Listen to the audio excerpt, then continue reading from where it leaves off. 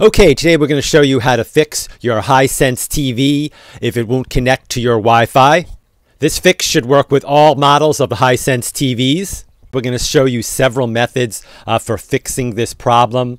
If you stay with us all the way to the end of the video and try each of these methods, there is a very high probability that this problem will be solved for you.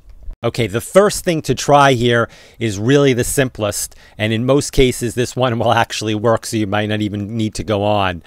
Just basically unplug your TV from the wall, wait about 60 seconds. Now don't be impatient here, wait the 60 seconds, and then plug it back in.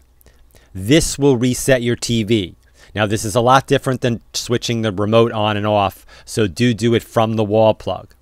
If this solves your problem, you're set. If not, let's go on to the next try.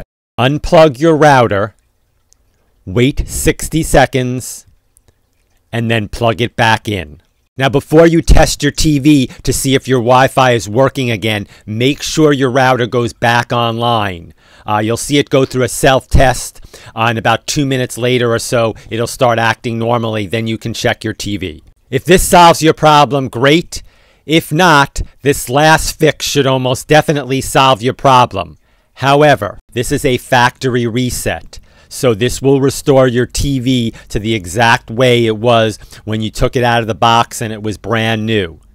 Okay, to do the reset, go to Settings, System, Advanced System Settings, and then choose Factory Reset. That's our video for today. As always, thank you very much for watching, and please remember to subscribe.